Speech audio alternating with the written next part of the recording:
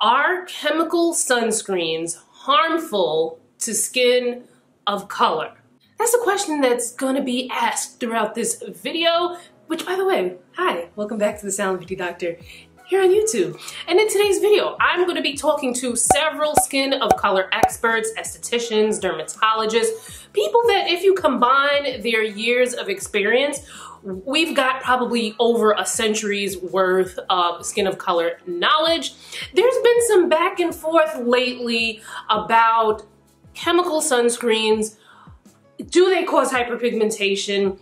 Are they harmful? Should we be avoiding them? These are the questions. We want answers, so keep watching.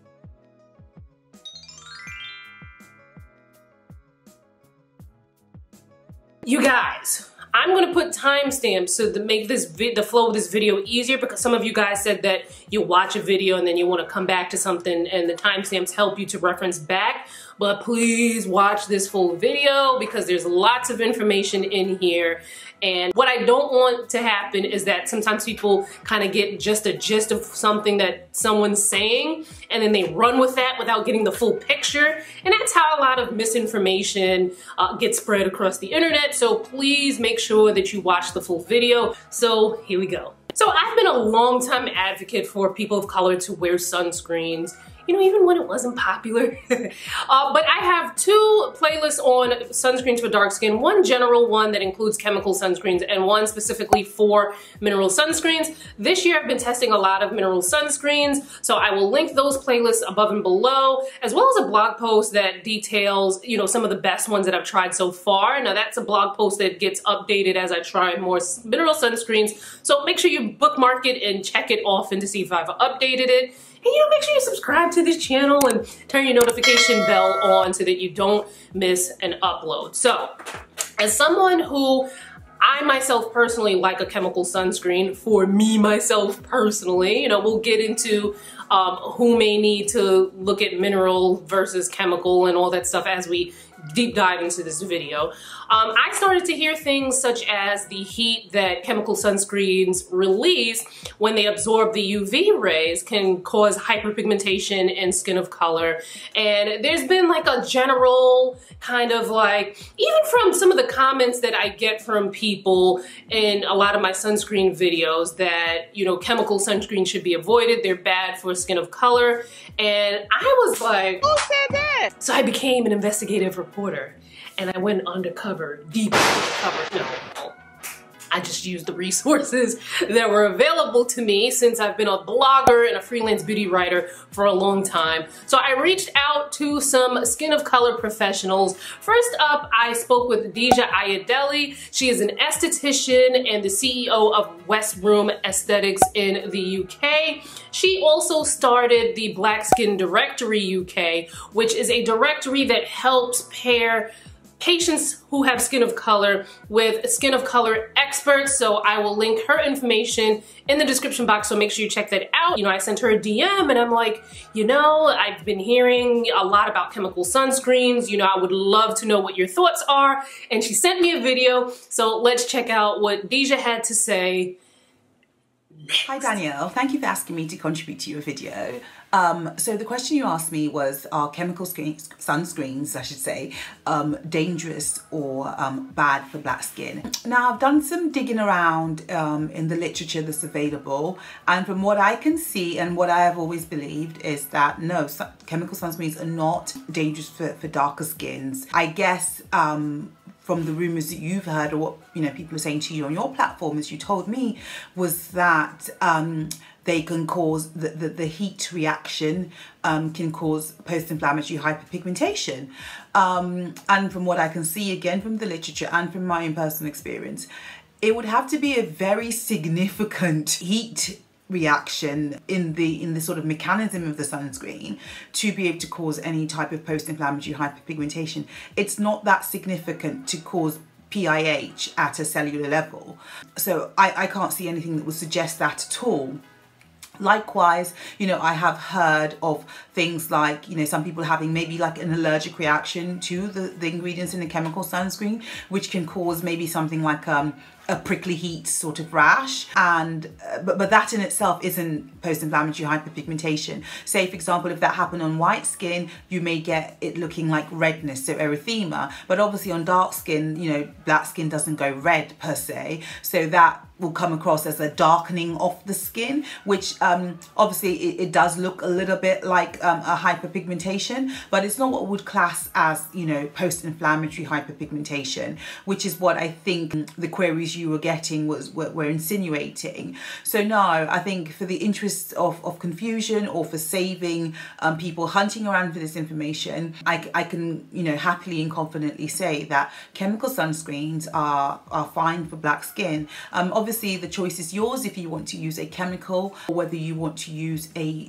physical mineral sunscreen. The choice is absolutely there, and I'm just very pleased that, you know, as a demographic, we now have several choices of sun protection available to us in a variety of different types of formulas. So rather than actually sort of perpetuate a very confusing message about whether, you know, chemical sunscreens creates, you know, a post-inflammatory hyperpigmentation in black skin, you know, I think that is a myth that needs to be squashed, because we really want, you know, people that look like you and I with darker skin tones to adhere to the application of sunscreen, you know, not just necessarily from a potential of you know, skin cancer point of view, which obviously we know is lower in darker skin, but having said that, you know, that possibility still exists, but also from the sort of concerns that we tend to experience, which are quite distressing, or you know, I tend to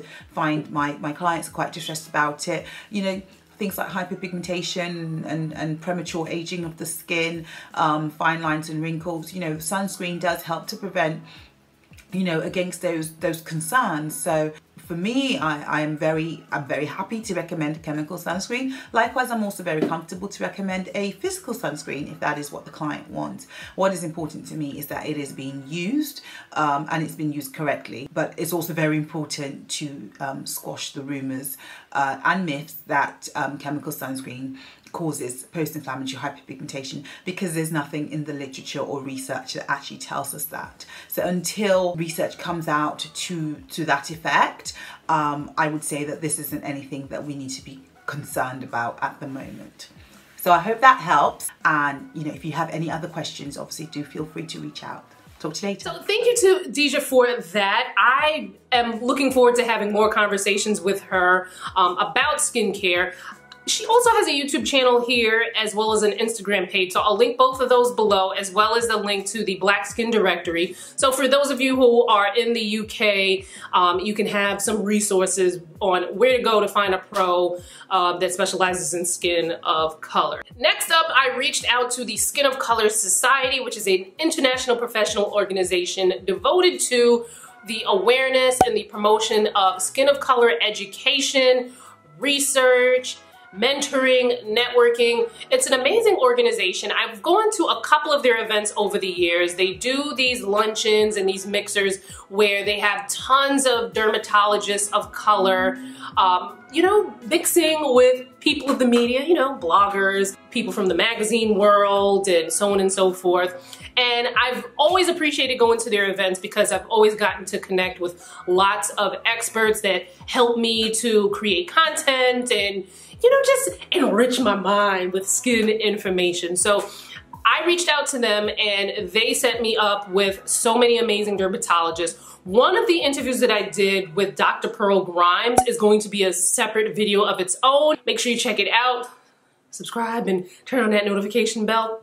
But the interview with Dr. Pearl Grimes is separate because she was one of the dermatologists involved in a study on iron oxides, which is another key component to a lot of this sunscreen talk. So make sure you check out that video as well. So next up, I had a chat with Dr. Cheryl Burgess. She's a board certified dermatologist. She's actually one of the co-founders of Black Opal, the makeup line that we all know and love. She's based in the Washington, D.C. area, and she also founded the Center for Dermatology and Dermatologic Surgery in Washington. So let's hear what Dr. Burgess had to say. They're kind of demonizing the chemical sunscreens for a few reasons. One, there can be allergic contact dermatitis with it, and people can break out. Like, I know if I put on an avobenzone, that next day I have little fine bumps on my face. It's not as bad if I really don't have anything else and I want to put something on, I'll grab it and put it on. But I try to have my son block with me all the time so that I can apply it. And then I'll mix it a little bit with my foundation and put it on, and it goes on sheer. The chemical, other than the contact dermatitis, is a little bit oilier. So you can see people clog their pores. And so some people will say, I get acne behind it. That's why I don't like to wear it. Or my acne patients, it just makes my acne worse. So again, the drier, more pastier one, which is the zinc containing ones, are going to be better for those types of patients. They go on a little bit drier and not oily. So those are kind of the main things. If you have an allergic reaction, yes, we tend to get inflamed and get red. And yeah, that will present itself later down the road as hyperpigmentation. So I wouldn't say the preparation causes hyperpigmentation, but it can cause conditions that can cause hyperpigmentation, like acne or contact dermatitis. Outside of any kind of like environmental precautions, is there a reason why people with skin of color should avoid a chemical sunscreen? No, they're still on the market. In the US, avobenzone seems to be the more popular ingredient. And no, people can use them. They need to use them in the appropriate way. In essence, every 2 hours, you should reapply. But the main thing about the sun filters that are in sunscreens is that they will tend, when sun hits them, it causes that oxidation, which then, your antioxidants and things in the chemicals, so it breaks it down. That's why it's necessary to reapply it every 2 hours. Yeah, and a lot of people put it on the morning and say, oh, I put on my sunscreen. I'm like, how often did you put it on? And then you have women who wear makeup, and then they're like, well, I just can't, put it on over my makeup. It messes up my makeup and all this. But like I tell women, keep in mind that particularly mineral powders are sun protection. So that's, the zinc and all those are minerals. That's why we kind of put it in that category. So my last question now, I know this can be something that may not pertain to us here in America because we only have a certain amount of UV filters. But is there any literature or anything that you might know about some of the popular filters like Tinosaur? They're great. I do some consulting work with a company called Isden out of Barcelona, and they are known for their sunscreens. They have a sunscreen for everything. The only one that is available in the US, which had to be FDA approved, is Airfotana. And Airfotana actually is a sunscreen that also reverses sun damage. So anybody that I have who has pre-skin cancers or anything like that, I will tend to put them on that sunscreen. But I've done clinical research with them as well. And whenever I'm over there, I get all the sunscreens because a lot of them we don't have here. And actually, I had before we actually had the approval here. So yes, there are sunscreens with antioxidants in them. The formulations are all very different, and antioxidants are great because we know that the antioxidants are also photoprotective. We don't classify them as a sunscreen or anything like that, but they are beneficial. So that's why I tell patients, you're doing the anti-aging and you're putting vitamin C on, well, at least you're doing something. Right. For a reason, the US and the FDA, they're very particular about what we use. And to what you were saying is, there's this theory of the nanoparticles, which are, they're so tiny that they get into the pore and you absorb them into the skin. So there's a lot of technology out there. It's kind of new technology. And so there's a question, do we want to have nanoparticles in sunscreen? So they look at that kind of thing. So I welcome the FDA when they, you know, want us to research it before they just let loose and let it go. I would love to go to Korea one day, South Korea one day. Oh my gosh, you know, now that's the place to go.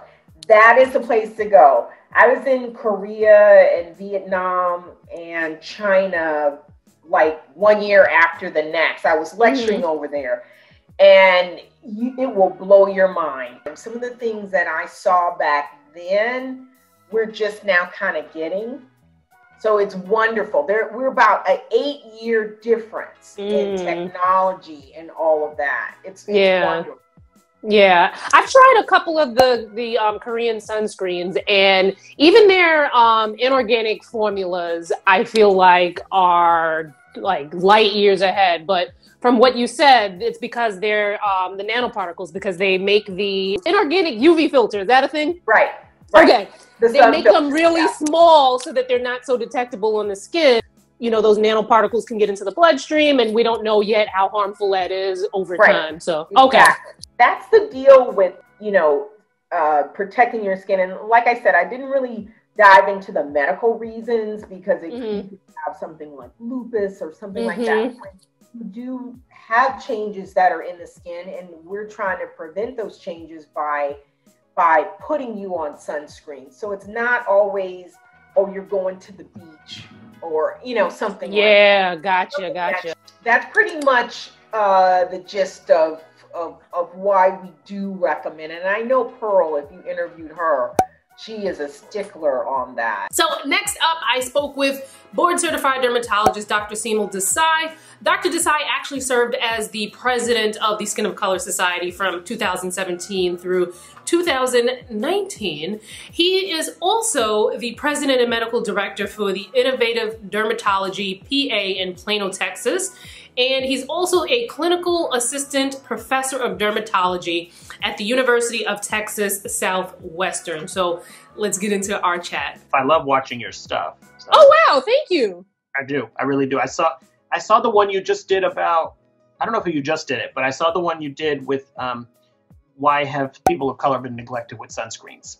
Yes. I saw that one. That was good. You did a good job with that. Thank you. So now there's some rumors brewing, though, Dr. Desai, about sunscreens, especially when it comes to the chemical sunscreens. So here's my thing on chemical sunscreens. I do allow my patients of color to use chemical sunscreens. However, I always do caveat it that, in my opinion, inorganic sunscreens, aka physical sunscreens, are better for me and my patient population, because you are less likely to have an allergic contact or irritant contact dermatitis from a physical blocker ingredient like zinc or titanium than you are with a chemical ingredient. Now I'm not saying every patient has that. It's not that common. Chemical sunscreens are fantastic if you find one that you like, that's elegant. But is there more risk of irritation from a chemical sunscreen than a physical? Yes. And if you get that irritation on your darker skin like you and me, then you, yes, can get post-inflammatory hyperpigmentation from that. So it's kind of a secondary link, if that makes sense. Oh, it seems as if the piece that people are missing when they think that chemical sunscreens cause hyperpigmentation, the piece that they're missing is that some people have an irritation to chemical sunscreens, and that irritation can then cause hyperpigmentation, as opposed to the chemical sunscreens themselves causing hyperpigmentation. That would be correct. And my philosophy on sunscreens is, people ask me, what's your favorite brand, or what do you like, or which one are you going to recommend? My answer to that is the one that you will use consistently. Because every patient's skin type is different. Everyone's level of what they cosmetically feel elegant with is different. I have a lot of people who love the chemical sunscreens that are liquid, because they like that it goes on very liquidy and smooth and runny, so they can rub it. And then I've got patients who like the physical blocker sunscreens that come as thick creams because they want the tinted physical blocker, for example, to almost serve as a matte foundation on their skin. And then I've got patients who don't want the really thick white chalky sunscreens, especially my patients of color, because it just makes us look ghost white and pale. Right. So I like how you said that, and I completely agree with that statement. Okay, perfect. Now, my other question, I know you're very busy, so I'm going to keep it short, but my other question is, I know they're not FDA approved in the US, but I was wondering if you had any thoughts on some of the organic filters, UV filters that are available outside of the US, like Tinosorb S and M. Well, Yes. Tinosorb M is actually an inorganic filter, right? That is inorganic. Okay, okay. But to your point, there are lots of ingredients that are available. For example, the European FDA, if you look at what they have approved in Europe, they have actually a lot more variety of ingredients than we do. And so part of sunscreen reform work that we've been doing in our advocacy with the FDA has been to increase and speed up our ability here in the States to get some of those ingredients, because there are really scientifically studied chemical filters that are available in European sunscreens that we don't have access to here. And some of those are even formulated in very elegant forms for patients of color. When I travel, I always try to look and see what they have in these other countries, especially in the Middle East, and even in India is the same. A lot of the sunscreens there are much more elegant for patients of color than what we have here. Now, we're really lucky that we have some really good cosmeceutical companies that back their sunscreens up with science and a really elegant ingredient profile. But we need more ingredients filters here for sure. I definitely. Okay. And a question that I get sometimes, because while a majority of my audience are American, I do have people that live in, the UK, Australia, all over the world. There's certain things in the filters that are available outside of the US that skin of color need to look for. From what I understand, I think that they have the nanoparticles, and that's kind of why they're not available here in the US, because we still need to do testing on whether that, You're exactly right, because those filters haven't been tested yet robustly. Even though there is science, the FDA wants to see more. And that makes sense. And you may have even seen in some of the research, and some of your viewers may have heard of this concept called GRACE, GRASE, when that stands for generally regarded as safe and effective. That is a classification the FDA gives these type of ingredients, especially of products that are available over the counter. And unless you're considered GRACE, then you're not recommended as a sunscreen. So these studies have to prove to the FDA that they can classify your ingredient as GRACE. Okay. And now, one of the other things I will mention, I'm glad you asked that question, because it made me remind to mention something to you about iron oxide. Iron oxide is an ingredient that is critical, in my opinion, to helping block the effects of UV light, or incandescent lighting, or LED light. I mean, all the device. I mean, you sitting in front of your iPad phone all day. That visible light has been actually shown to have synergistic effects with UVA. And what that basically means is you take visible light and UVA light from the atmosphere, you combine them together. Patients of color are more prone to hyperpigmentation and skin damage with that combination. So for our populations in particular, we need more work on blocking visible light, because the main filter that does that right now is iron oxide. The problem is there's very few cosmetically acceptable products that contain iron oxide that's not going to make you look ashy and ghost-like. Okay. So iron oxide is a big unmet need, and that's what's being worked on a lot right now in helping to block visible light. And visible light also, by the way, is a big trigger for things like melasma and sunspots and dark spots, and it really has been shown to link to that as well. I definitely think that wanting to get products that contain iron oxide along with other sunscreen filters that can be cosmetically elegant is what we need to shoot for. So for our next conversation, I spoke with board-certified dermatologist Dr. Corey Hartman. Dr. Hartman is the founder and medical director of Skin Wellness Dermatology in Birmingham, Alabama. And as you can see, a lot of our experts are from all over the U.S. You can find a skin of color expert. They're not just in New York and California. So here's the conversation that I had with Dr. Hartman. What are your thoughts in general on chemical sunscreens? Well, I'm just happy that people are talking about sunscreens and people of color all together, right? Yes, we just all agree that that's an important conversation that we all need to be having.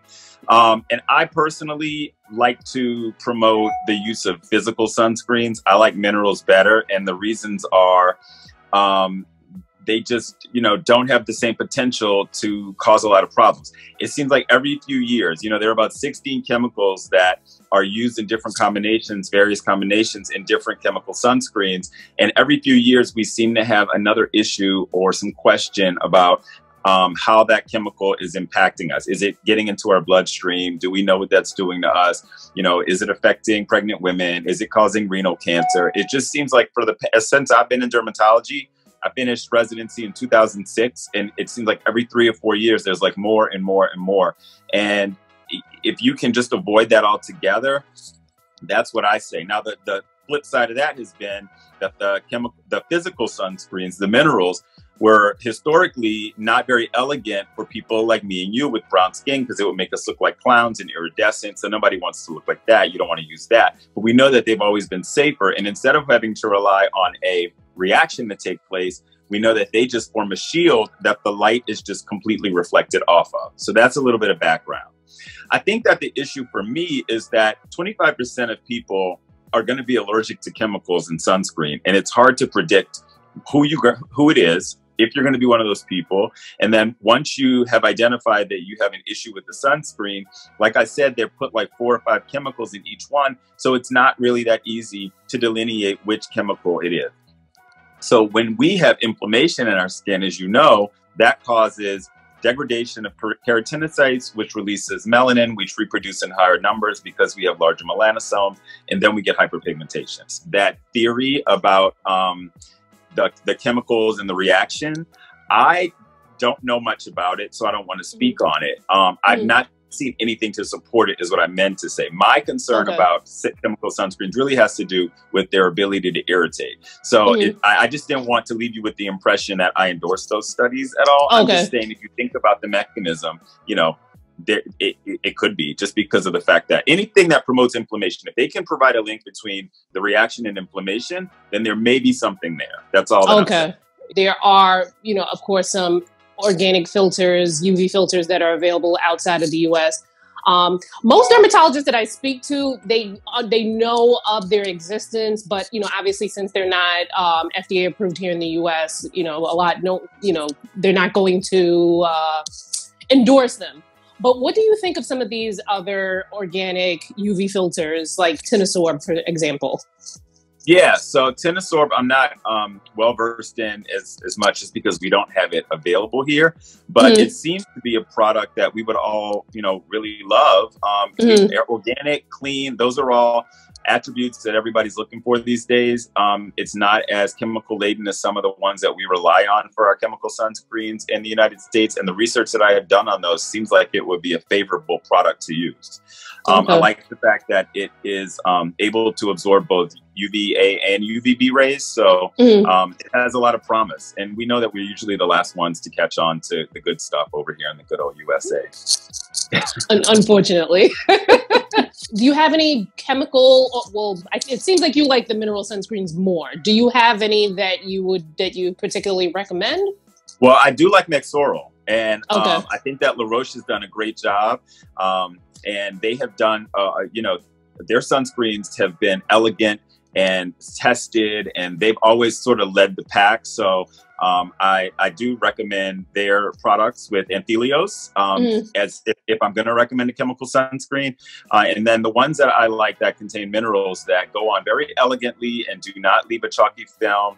My favorite is by Isden. It's called Erypetona actinica. It is a zinc oxide based sunscreen that also has some antioxidants in it.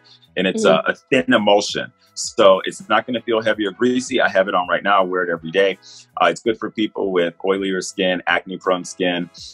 That's a great one. And then there's another one by Illumier called Sheer Hydration. That's also really good. That's one's better for people who have drier skin, who are looking for a heavier sort of cream. And it has zinc oxide and titanium dioxide. So there are sunscreens in every category that I like and recommend. If you want to find out more information on any of the experts that were featured in today's video, I will leave that linked below in the description box. A lot of them are on social media, so I will leave that information below as well. So a couple of things that I got from today's video. One, when it comes to dermatologists, and you know, from speaking to the ones that I spoke to for this video, and just from what I've heard from dermatologists over the years, they do tend to be very conservative when it comes to giving advice to the general public. Now, the type of advice that they give to their patients, of course, is going to vary on a case-by-case basis, because you know, not everyone's the same. But dermatologists do see the worst of the worst cases out there. So I do think that they tend to be more conservative when it comes to certain ingredients that they tell us to use. Like, a lot of them love for us to use fragrance-free products because, you know, the least amount of exposure to irritation that one has, the less likely you are to have a reaction, and the type of reaction that may cause you to have to see a dermatologist in the first place. A lot of them do advocate for mineral sunscreens, and the reason for that is some people do have irritation to chemical sunscreens. I've noticed from the interactions that I've had with people who have followed me over the years that I've had people say, oh, I can't wear sunscreen at all, I'm allergic to it. And then I'll be like, oh, well, why don't you try a mineral sunscreen? And then oftentimes the conversation, you know, kind of follows up with, well, what's that? And, you know, then it also follows up with, oh my God, I tried a mineral sunscreen and it was fine for me. So I think more education is needed. I do believe that a lot of people don't realize that there is a difference between a chemical and a mineral sunscreen. Some people may not even know that there are different types of sunscreen. And I kind of figured that out when I started to do my mineral sunscreen videos. And a lot of the comments were like, well, why don't you try Black Girl sunscreen? And that's when I realized that, okay, people don't realize that that's a chemical sunscreen. And while I'm not saying chemical sunscreens are bad, I actually prefer chemical sunscreens, but people don't realize that, you know, there's a difference between chemical and mineral and what those differences are.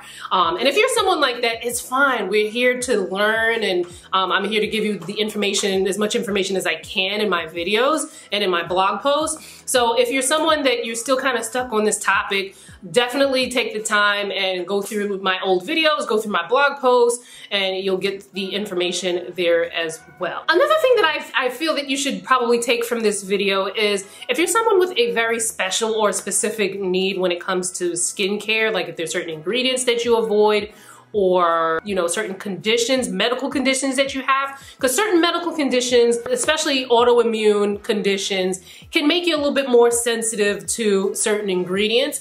You have to do a little bit more extra research and be more discerning when you get your information. And that's particularly important when you're digesting lots of information, because not everyone is going to have that same specific situation that you have. So that's it for today's video. I hope that you got a lot out of this particular subject, because it's something that has been an ongoing topic, something that even had me like, wait, what? Make sure you check out my video on iron oxides and sunscreens, because I think that's another important topic and route that we need to go down when it comes to sunscreens.